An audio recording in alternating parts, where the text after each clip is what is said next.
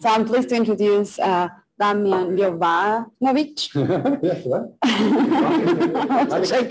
Jovanovic. He's a professor at SCI-Arc, and he has a design studio that is called lifeforms.org. .io, sorry. Like Amazon, it's called, not called Amazon, it's called Amazon.com. It's the same thing as this. Oh, okay. Well, we're really excited that you're here. And please, the floor is yours. Thank you. This is great. I'm excited. And thank you for the invitation. And it's really fantastic to be in Orlando. When I was a kid, I'm from Serbia, and in Serbia, basketball is a big sport. And my favorite team was Orlando Magic. And I never thought that I would come to Orlando. So I'm really excited to be in Orlando. Orlando is awesome. So thank you for having me here. Celtics or Warriors? Sorry? Celtics or Warriors? Celtics. Huh? Celtics. All right. They're green. I like green. I have a lot of green projects, nature and stuff. We'll see. So I'll talk today about this, this topic, games and world making. And this is world making is kind of a thing that I'm working on in the past few years. It's my attempt to kind of maybe think of a new way of, thinking about representation and aesthetics and modeling in architecture. And it's called world making. So to kind of distinguish itself from world building, which is a more commercial idea, right? So, world building is something you might do for a game or for a movie. It's, commercially oriented, but world making is something that is maybe coming from history of philosophy. Nelson Goodman speaks about ways of world making and different, how we make worlds from different pieces of other worlds and how we kind of recompose existing realities to produce a new kind of expression. So I'm very much interested in these things, and you'll see the projects. I'm going to show a lot of different things, and they kind of present more kind of a search for this idea rather than kind of a definite expression or a solution or something. So I primarily work with simulations, which, as we learned from Nicola just before, belongs to the left side. But in my kind of research, simulations are these kind of let's say a new artistic design formats that can be that are distinguished from previous, let's say, formats that architecture was dependent on, such as drawing or animation. And I'll talk about that as we go.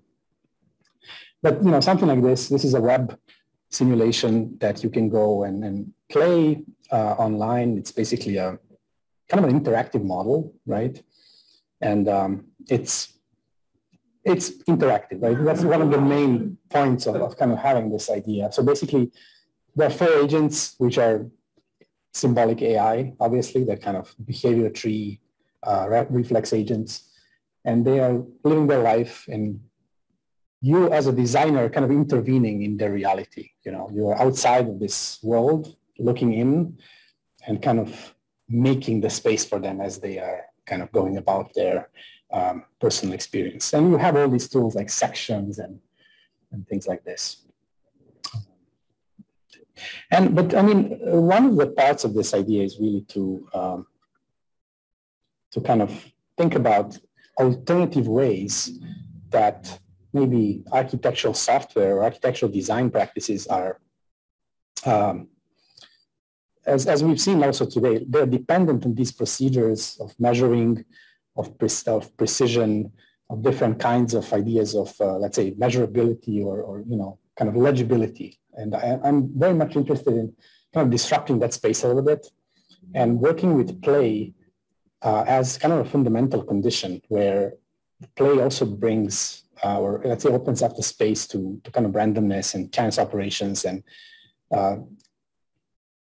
lack of control, maybe, yeah? Maybe kind of going away from this extreme kind of heritage of precision that architectural design is kind of always operating in. And when it comes to aesthetics, I'm interested in kind of exploring different ideas. One of the major points of this work was, can we make an interactive real-time simulation that collapses realism and abstraction, understood as as like aesthetic expressions, right? In one kind of visual space, let's say. That was like the main idea in the project. And obviously the other idea was to kind of explore physics-based interactions and randomness and things like this.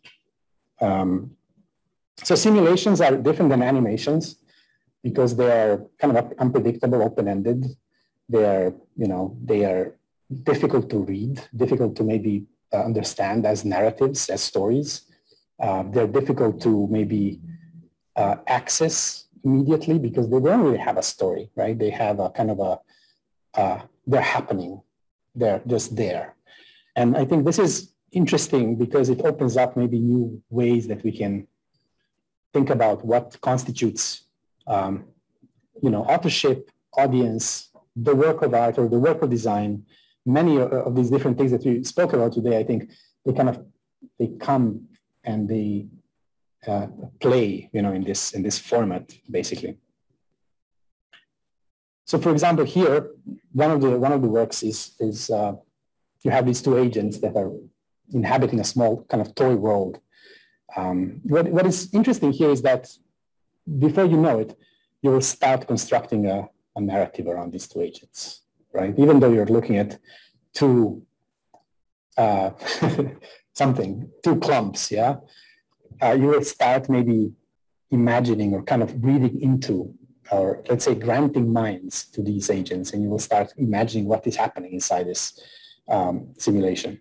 So this is maybe one of the main ideas when it comes to psychology that I'm going to talk about later as we go.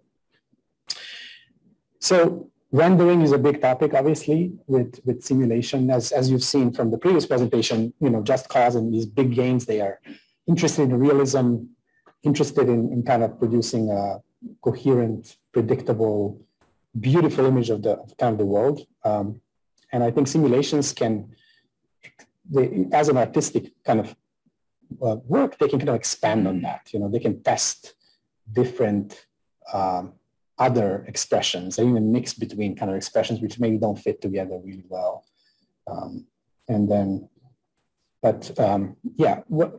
That's another maybe point that I'll be touching upon later on. So software, I think, if we don't think about it as a purely automated process, right? If you think about it as a process of where a human has to interact with the image of the world or a picture or some kind of a world picture, this is where it becomes interesting to think about software as a collapse of production, pre-production, and play. Many of you might know that contemporary game engines can render high-resolution images at 60 frames per second of immense complexity.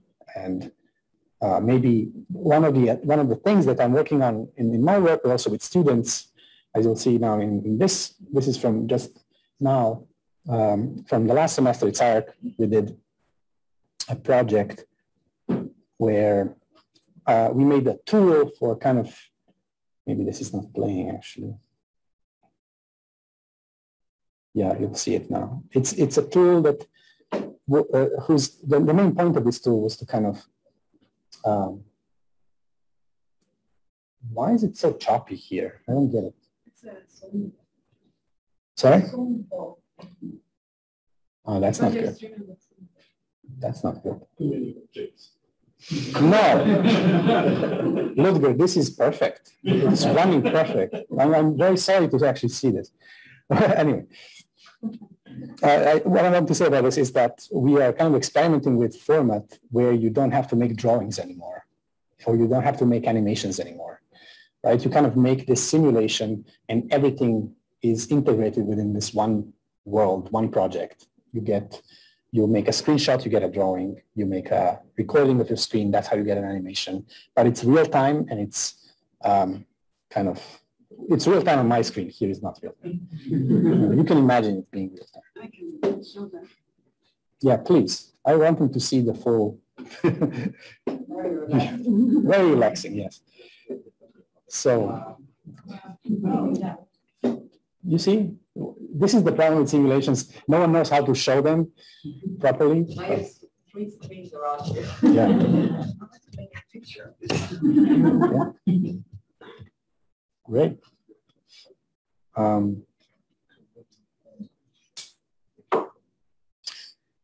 Anyway, the idea is like, what if as an architect, you don't make separate plan, section, model, animation?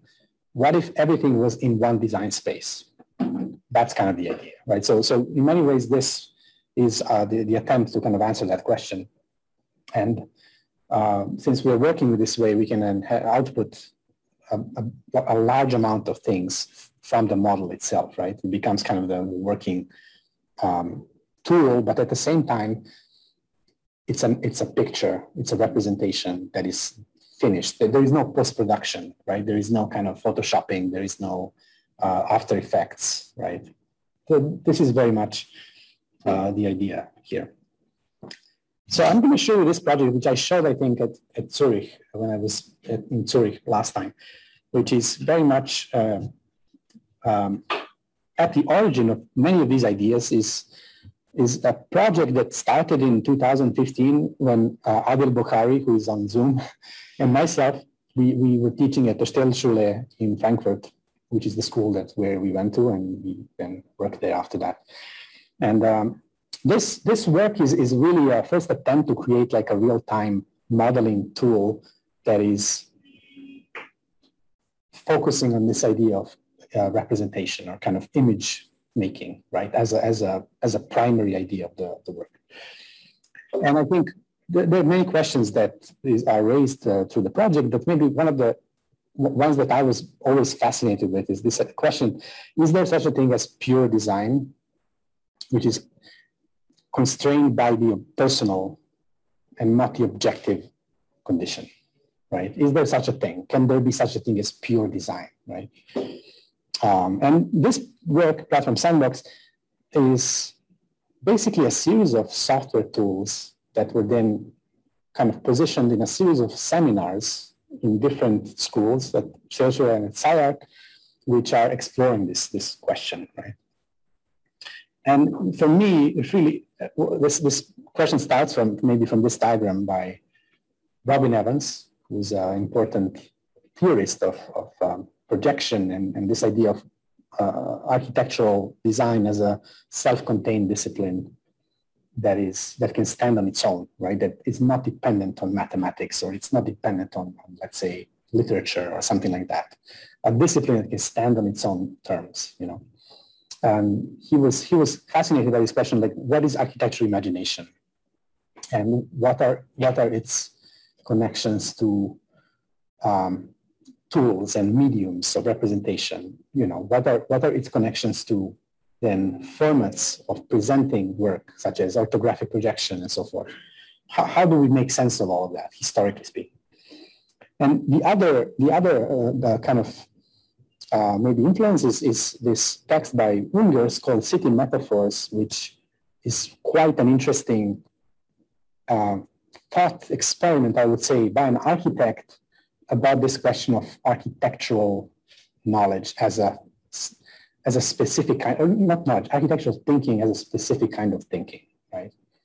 Is there such a thing, and what it might be? And he comes to this conclusion that, if anything, it's something close to thinking in metaphors, thinking in visual analogies, kind of very, very vague, but it's not dependent on, in his idea, on purely ideas of geometry, let's say, coming from mathematics, or ideas of, let's say, social questions or politics, right? It's kind of architecture on its own terms, basically, right? So another really kind of important reference for this is, I don't know that I'm going to have historical references, but I do. So another reference is John Haydock and the 9-square problem, which is kind of an important, historically important. It's basically an assignment for the first year, students of the first year of architecture in Cooper Union, yeah, in the 50s, I think it's where it started. You know, it's basically the idea of understanding how do we start teaching architecture to kind of newcomers to the discipline. Haydock was thinking about this, and his answer was to kind of establish this 9-square grid problem, right? As a device, as a way of kind of scanning through the student population, understanding how they understand space and how they think about space itself.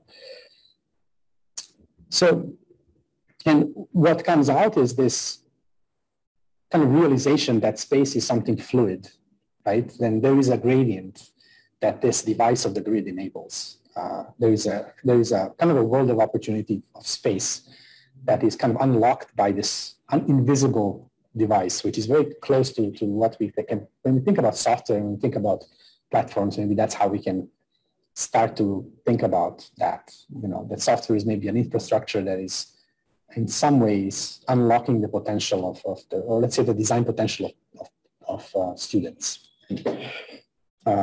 Obviously, this was covered before the origin of computer graphics in projective geometry, and the idea that we are still working with the same grids on grids on grids, Euclidean logic, and that basically all software tools that we have, they kind of operate in this space of the kind of Cartesian certainty, right?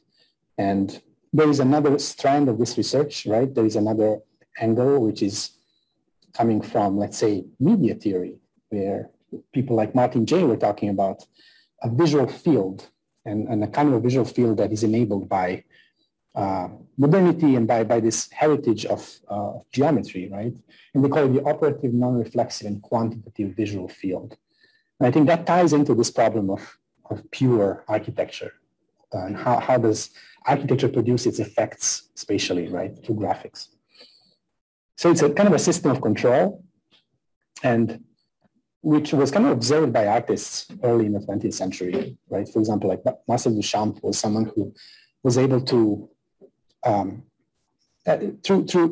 he was able to understand basically how one might bend the fundamental rules of reality that is constructed through these systems. And this is an important work called the three standard stoppages, where he's kind of taking 1 meter and kind of dropping it on the ground, and then the new meter that arises is kind of a new measure. Yeah, I think it's an interesting, it sounds like something which is maybe not serious in a way, but I think that's exactly why it might actually work as a thought experiment, as a device for kind of rethinking world.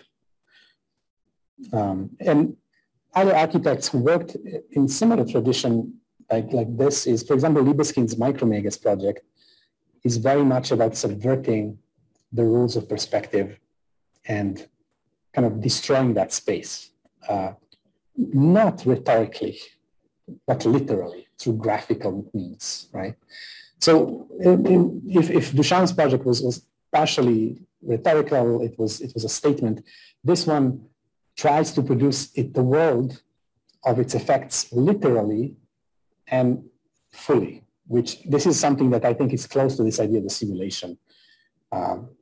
It should be enough that we can make this. We don't have to actually say, that it does that, I think. So these drawings are another example of using a different discipline to kind of map onto architecture and kind of producing a new graphics, really, a new way of thinking that is graphical, that is consistent to histories of representation, thinking through images and through drawing, right? So I'm going to show you a few examples. This is like a default version of Platform Sandbox version 3, which is just a tool where the idea was that you have a menu of objects that are found or modeled, and basically then you have all these kind of standard operations of software like scaling, rotating, and placing, and and then you also have kind of included like physics operations, which you'll see pretty soon, that you can actually start working with, right? So this would be the 9-square idea, right? Where you kind of have a given, like a toy world, which is abstract. And then you're supposed to kind of bring in your own expression into it, right? So this is the default version. So it's very much something that when I make it and then we give it to the students, and then this becomes the base for something else. You can see that. So this one of the seminars was called Become the Internet, right? I have different types of seminars with this tool.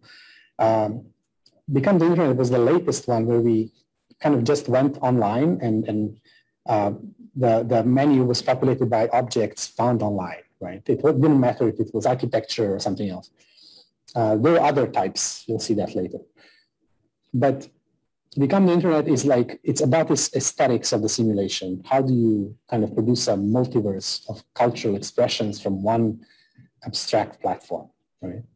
And then the students, they kind of work with it, and the idea is to transform the software tool completely into your own personal thing, right? Whatever that means, unique objects. And it's been a few years since this is done. The first one was done, I think, in 2015, 16, 17, right? And, you know, the students get different objects and they kind of start arranging them, start playing with them within the space that is kind of constrained. But what kind of arises from the project is this idea that there is customization, there is unique expression that you can then observe from each different person, and that becomes kind of the main driving force for the conversation that we have in the class. So some people are really interested in kind of realistic representations, and they want to work with kind of specific kinds of things, as you see here, for example. And then the same person then starts experimenting. What if we try and have a realism together with like a cartoon? How does that work visually, right? And you know, each design library is made from kind of things that we find online, which we call content. Yeah. So this idea of content became like really important, which means like it doesn't really matter what it is as long as it's content. Yeah. It's like a mashup of everything in a way. So this is another student that then worked with their own idea, but you see here very much the format of presentation is very much this kind of playthrough video, right? Where you're actually working through the software and recording it, and that becomes the final work. So it's about collapsing these different realities of production. And then eventually, if you have a lot of students, they will produce a lot of different aesthetics. And if you have even more students, they produce even more aesthetics, obviously, right? So this is one of the things that then ended up provoking this question like authorship. What is authorship if everyone is using the same platform, but they're producing kind of a unique aesthetics from it in a way, right? So these are some screenshots from earlier versions. In this version, we used architectural precedents. That was very much kind of the early days of platform was this idea of like, oh, let's use Hans Scharoun, you know, and then the idea was like, let's kind of cut up the building in different volumetric parts. This is Adil's, you know, Adil can also talk about this. It was, and then kind of let's use that to rearrange into new things. Then the later works were really about any kind of content, just as long as you were able to produce a consistent expression of your own idea, then that becomes the goal. The goal is to produce as many images and models as possible with a consistent aesthetic, right? Which then becomes something that we can actually discuss. But how do we speak about things which are a lot? There is a lot of them, right? Then then in the end, a student might produce kind of a catalog of things. And this is just a small selection. They produce thousands of images. We have this class when there is a seminar, we have this class every week, right? So the assignment is to produce 100 new images for each class, which sounds like a lot, but it's not, because that's how the tool really works. The tool allows you to work only for 5 minutes, right? There is a timer, and the timer goes from 5 minutes down, and then after 5 minutes, it restarts. You cannot save the model. You can just save screenshots or videos, right? So you have to work with this kind of added pressure of like a timer in the background. And yeah, I think, I mean, I have so many of these examples to kind of share. And what is interesting is then to see how a student might respond to, or how they might actually learn something about what they want to see in the world, you know. Yeah, I think maybe what I'm trying to also say is that it's possible to speak about aesthetics. This is not a taboo. This is not something that is amoral. I think we are, as image makers, which is what I think we are, contrary to Nicola's point. I just want to kind of make this point. I think we are image makers, and we are participating in the economy of images. And this is maybe one of the reasons why architecture is in a crisis, is because we are not very good at doing this compared to other disciplines, such as film or games and things like that.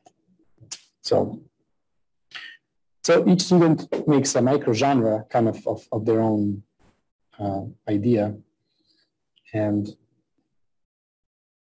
then you can see very, very different things kind of emerging from it.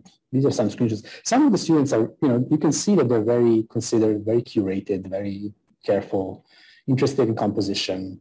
And some students are interested in the kind of chaotic idea, which is cool.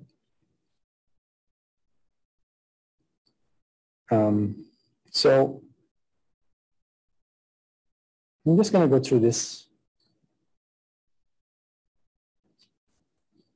Yeah, in the end, in this seminar, we kind of produce books from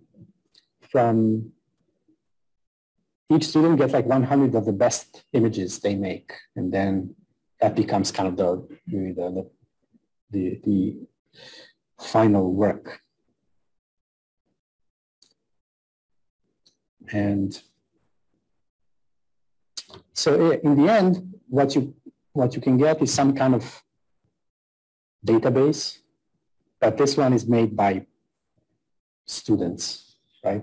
I actually tried to kind of train a network on this, and that's a different story. But I think what is interesting here, like there is a massive output that then becomes, the question becomes like, how do you talk about it? How do you evaluate it? How do you give some kind of comment to each image, right? When you have what is in the end 140 gigabytes of produced images, 30,000 images, 500 videos.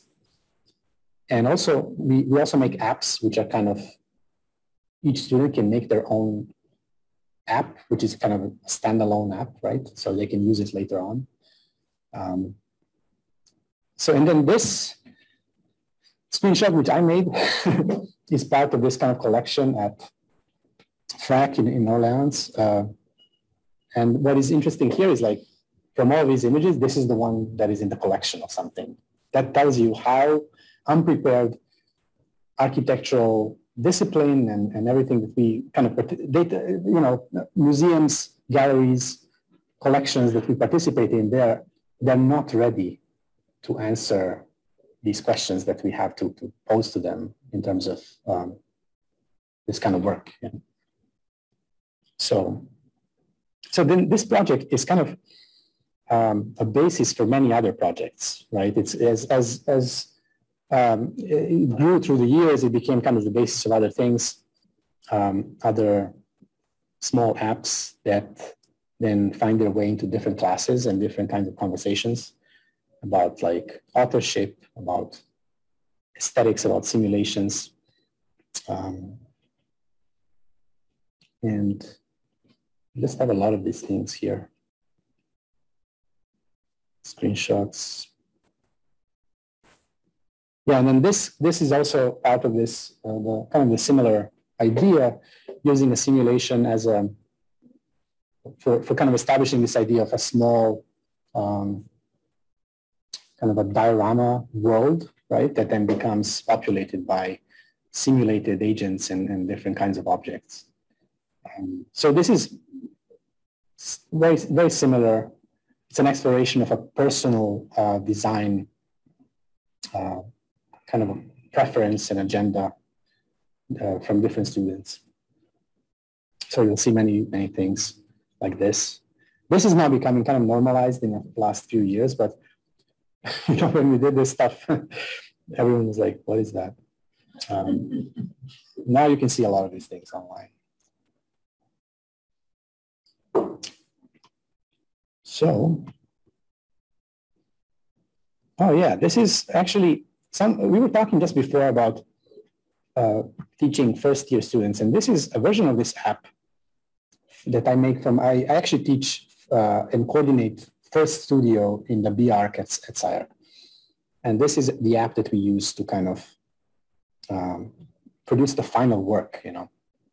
It's a modeling tool, and then you can also switch the camera and go into like a first-person exploration mode, right? So it's kind of a continuous simulation setup where you're modeling at the same time you're exploring space, and then you can always go in and out from design space.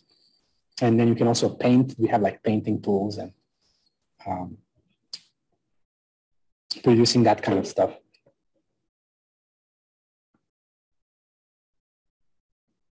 So this, yeah, and this is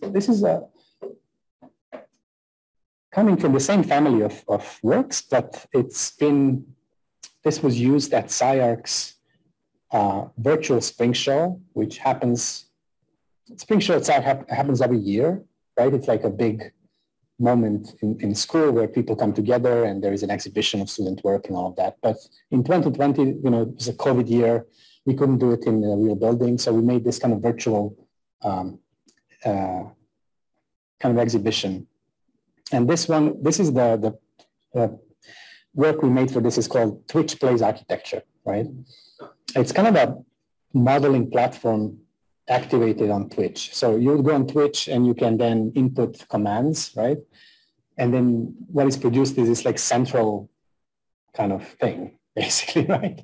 And you know, commands on the left side, like you can put in any of, there are not so many of commands, but like what is interesting is it's basically a community produced work, right? And all the pieces come from student projects, and the work is, this kind of building structure, whatever it is in the center, is produced in real time through Twitch interface by many people, right? And then the section comes when someone types a section. But here, the first time that I had this problem was like, what can I do with the camera here? You know, because the camera is the sign of authorship. Who controls the camera controls the authorship of a simulation. So in this case, I wrote like a automated camera that follows the activity that happens right now in space. So it's not tied to a particular person or a particular interest, but it's more like coming from the view from the outside, right? It's not a personal thing anymore. So yeah, here you can see some of the Twitch stuff that happened.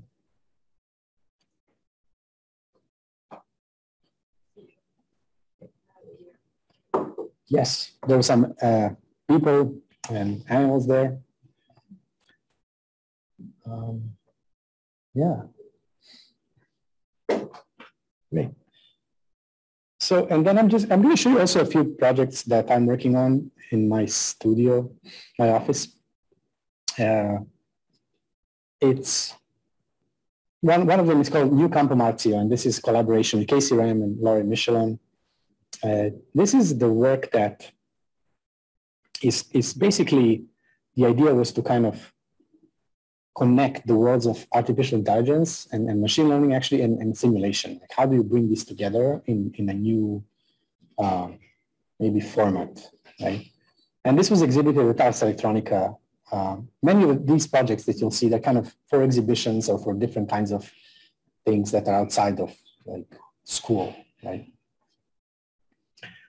So Campo Marzio is this very famous drawing from Giovanni Battista Piranesi. It's kind of a very important architectural document, and it was subject of many studies, research projects, design kind of reimaginings historically. And it's basically a representation of kind of a fictional Rome, but it's also something like a recording of Rome that might have existed, right? So there is like a parafictional moment there that no one is really sure if this was a real condition or it's like a fiction. But, you know, there is something really interesting about this drawing actually. So, you know, it's kind of unclear ontologically what it is, and that makes it particularly potent for architects, especially when you look at a drawing, which is kind of the main thing that we are always obsessing about. So it really became kind of an oracle, graphical oracle for many different people, from Eisenman to, you know, Eisenman had a project in the Venice Biennale in 2014 based on this. And then Jeffrey Kipnis was doing another piece. And, you know, it's like there is a history of these works inspired by Piranesi. So we asked the question, like, can we make a new Campo Marzio, which meant basically training a neural network to learn features of the drawing and then kind of being able to produce a new city from it. So you can see here, this is one of the generations from this. And what is interesting, obviously, with these kind of work is that it's very difficult to produce a three-dimensional representation from that kind of city. But what we did is we kind of you know, work with point clouds, and that was the main way to kind of transpose what was generated in the network to kind of a 3D space of the simulation. So it's sampled, and you know, you have new readings from it. But things that we were looking for are these threshold conditions, different ways that architectural space is being kind of negotiated from inside to outside. And yeah, different resolutions of this as well. So then, you know, the work is really a automatic simulation, which you can see on this small screen here. Don't look at that. It's kind of it's basically we developed a series of these kind of agents that can traverse the space of the point cloud, but the point cloud is being generated over and over again from the training, right? So it's kind of trying to connect the real-time generation with some kind of agent-based traversal that depends on the space itself, right? So the symbolic intelligent agents, they translate these probabilities into final point clouds and navigation paths. One of the main things is like, how do you generate navigation paths in space which is being generated in real time, right? Which is kind of a technical challenge that has to be solved in a way. So there is a dynamic relationship between two kinds of AIs here. The kind of neural network generated city, which is made by learning the features of Campo Marzio. And on the one hand, and on the other hand, we have a set of symbolic agents which use behavior trees to kind of adapt to that new situation. And on the third level, you have the interest in basically producing a visual experience, right? So again, here the camera is also automated, which means that no one is really controlling it. It's kind of controlling itself. It's kind of this idea that we can produce a new picture for this kind of work. you know, these agents were made specifically to kind of, to be as expressive as possible, to be able to kind of, you know, to be able to communicate and express how they're, you know, traversing the space. So this was inspired equally by John Haydock and by Ghost in a Shell, basically. But yeah.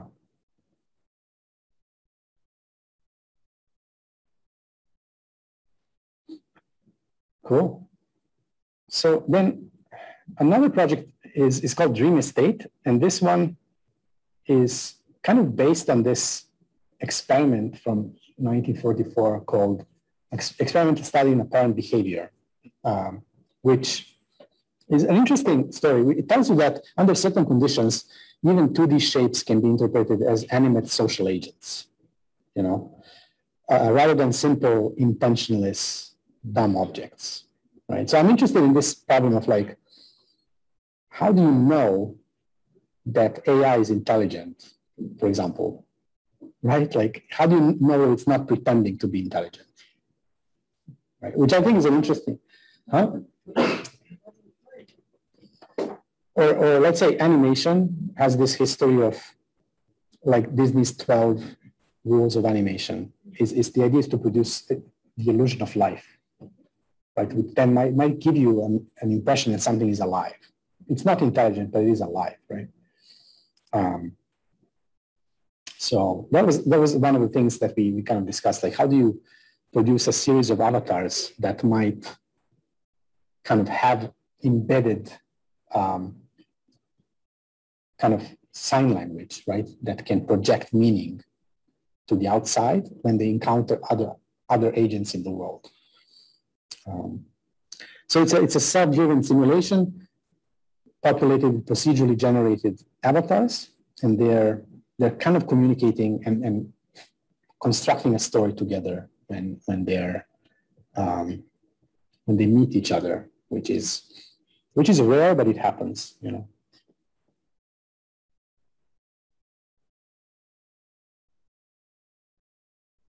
So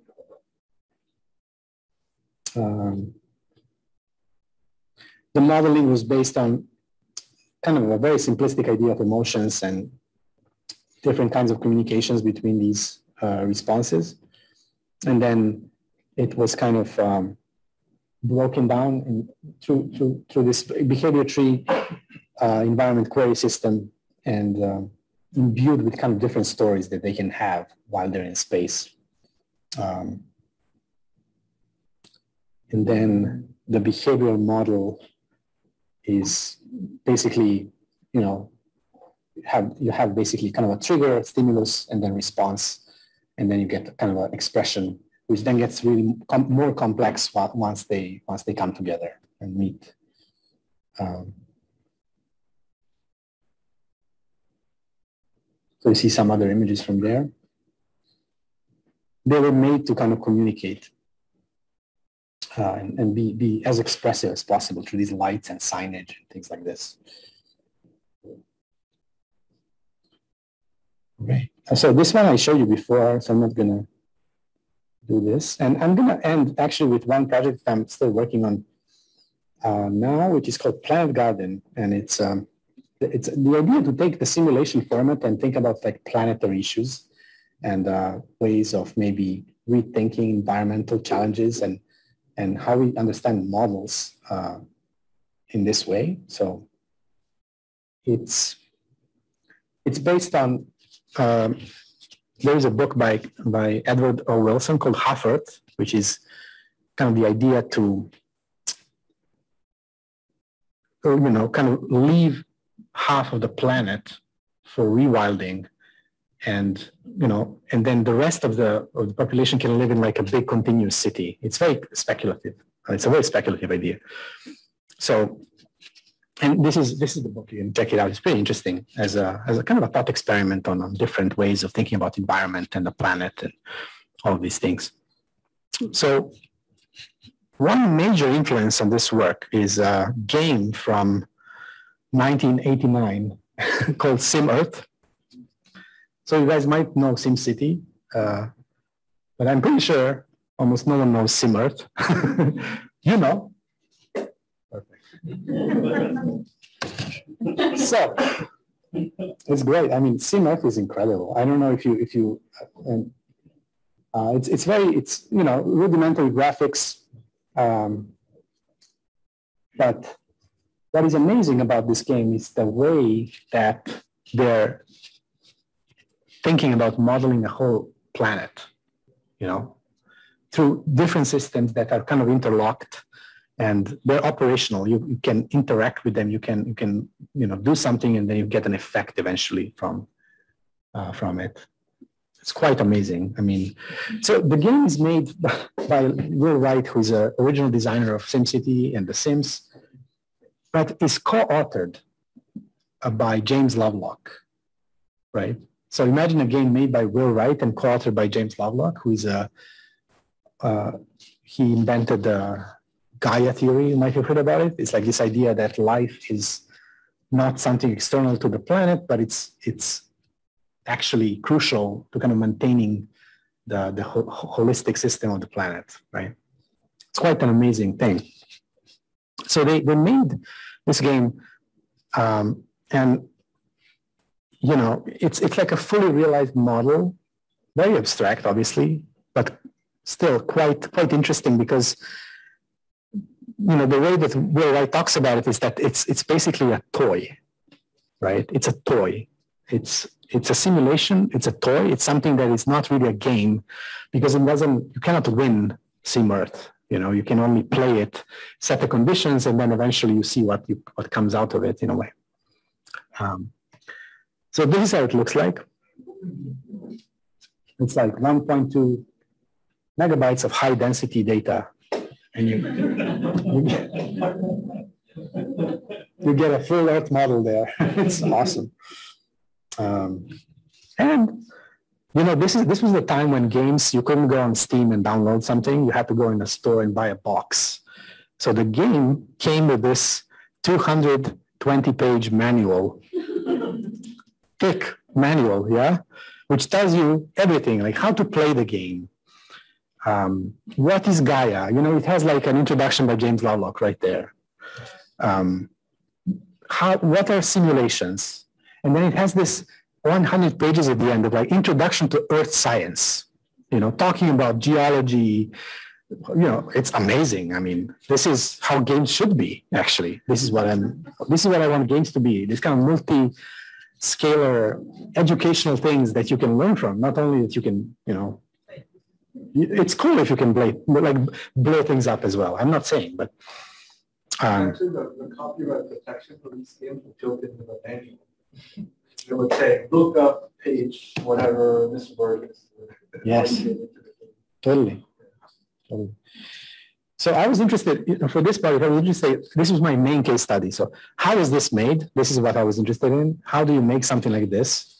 And at the very end of this manual, there is this image here, yeah, which is basically a model that they used, right? Which is, and then I discovered that Will Wright is someone who is kind of credited at taking models of system dynamics, which is a discipline in the 50s and 60s that's based on cybernetics, and kind of taking these models and bringing them into video games and making them operational, making them as kind of parts of the whole idea of world making, right?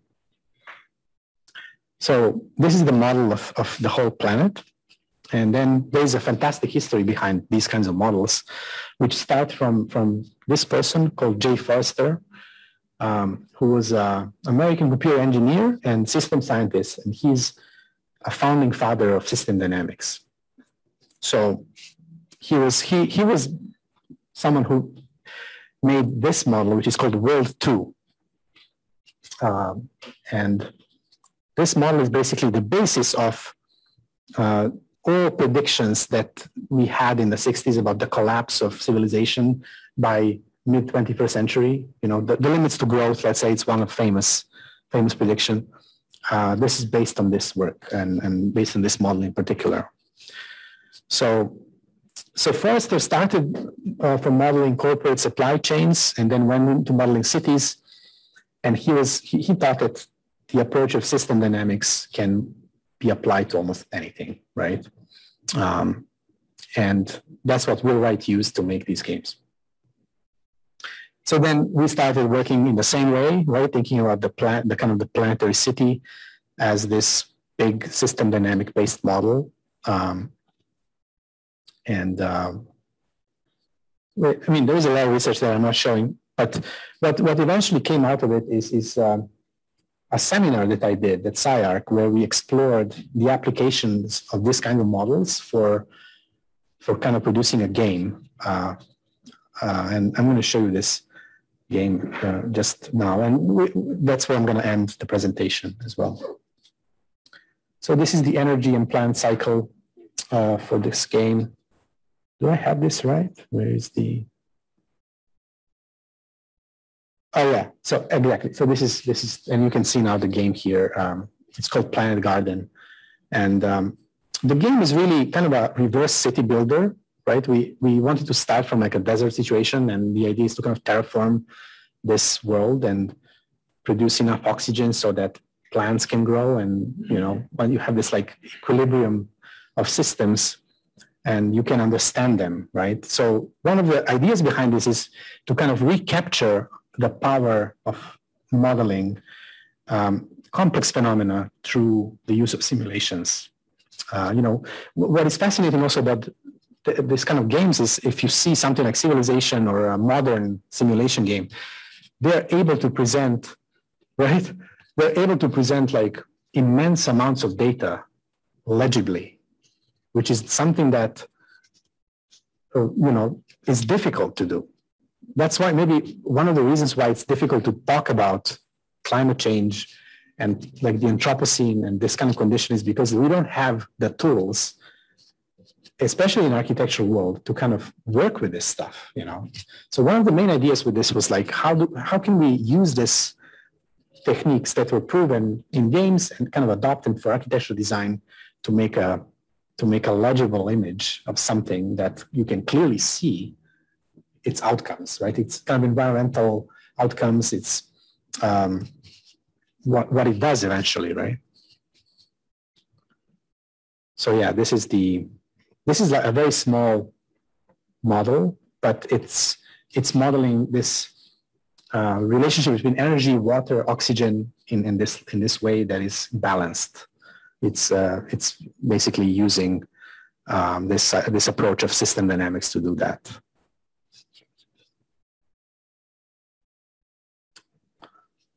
So this is like the late stage garden. I told you there'd be a lot of green stuff.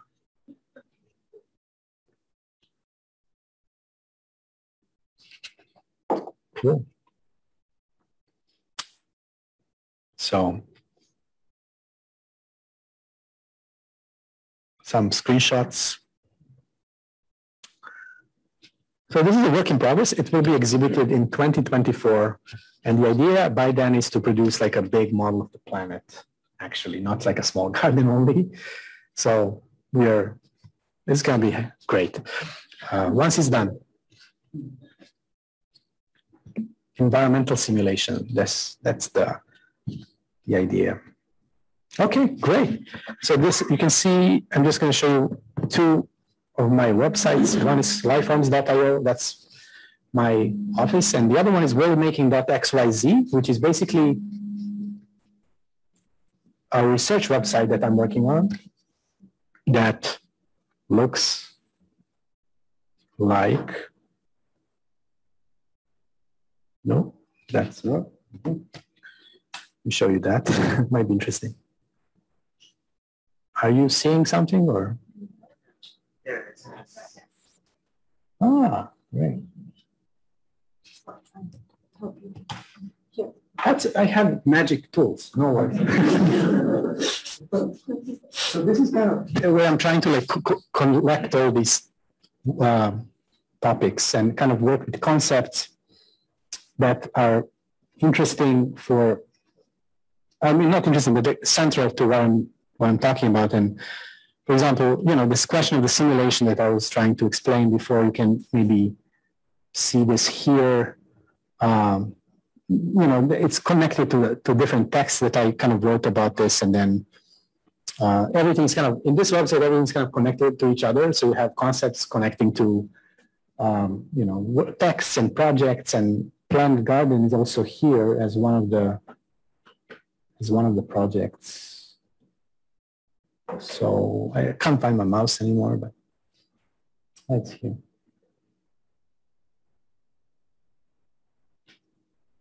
Planned Garden. And then if you want to know more, right, it's all about also connecting these different references as well. So talking about the simulation, for example, one of the things that I was so interested in was why is simulation a different format than something like a fiction, which, you know, design fictions, they're established formats in architectural design. Making a film, right? It's kind of accepted as architectural production, right? But there is a text that I found which is fantastic, which talks about the idea that simulation is somewhere between, there's a quote here that I'm going to read. Simulations are somewhere between reality and fiction. They're not obliged to represent reality, but they have an empirical logic of their own, and therefore should not be called fictions. So I feel like that's important for that. Cool, thank you.